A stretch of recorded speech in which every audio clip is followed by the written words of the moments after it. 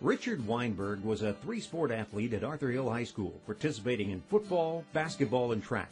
It was an injury that brought him into the pool.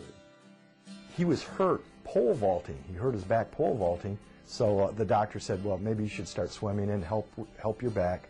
That got him into swimming, but he talked to the school, and they got a coach.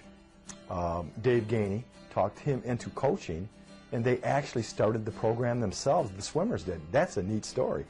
Arthur Hill didn't have a pool back then, and the local Y was hardly Olympic-sized.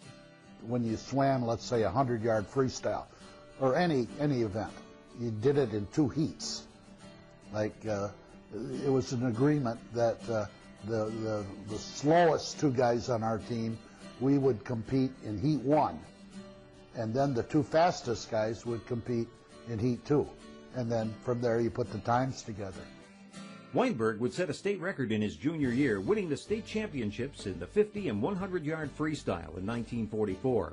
He repeated his wins the next year, giving the Hillites back-to-back championships. He was named All-American as the #1 swimmer in the country.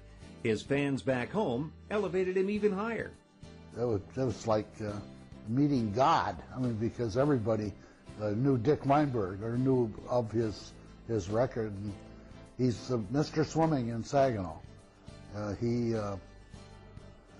did it all. State champ, state record holder. Then went on to U of M and joined their very wonderful teams they had down there under Matt Mann, and he fit right in. He was the freestyler they needed, and the relays became world champion relays, world record holder relays. He's national champion, Big Ten champion. He did it all. You could really spend an awful lot of time just talking about the things he won. The numbers he was putting up are just phenomenal. And the times he was putting up qualified him for the Olympics, but he was ill that year, could not make the Olympic the trials. He wasn't 100%, didn't make it. It was a muscle problem. They did their training up at Matt Mann's outdoor camp in Canada, and then they came to the warmer water, and he got hit by cramps that just took him right out of the money. But that would have been great to have. Arthur Hill would have then had 2 Olympic numbers in '48, which is something that not very many schools could do. Weinberg helped set a world record in the 300-yard relay and was crowned Big 9 and NCAA 50-yard freestyle champion. He earned 4 varsity letters at Michigan and made the All-America team 3 times.